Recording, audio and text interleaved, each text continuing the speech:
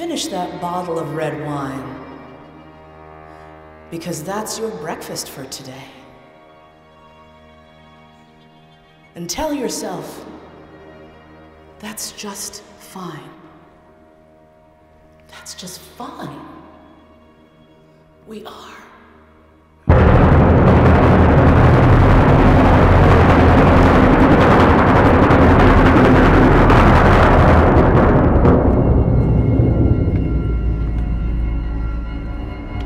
It is really hard to shock healthcare professionals.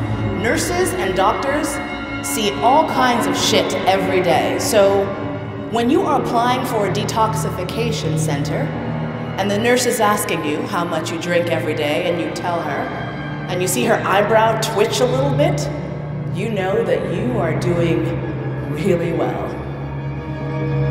And so I asked her, well, is that a lot? And she said, it is an unusual drinking pattern for a female of your age.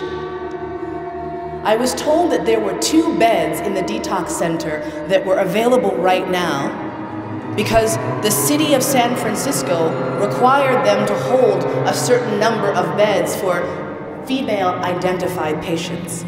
And since I identified as female, I was now eligible for detox, which was great because it was the only free one on the entire West Coast. I was pretty excited.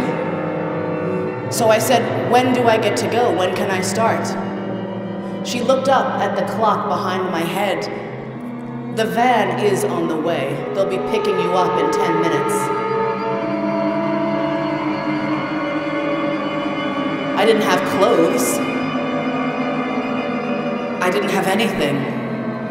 I did not know that this process would happen so quickly, and so I said, well, can I go home and get my stuff? And she said, Miss Williams, you stopped drinking over 5 hours ago.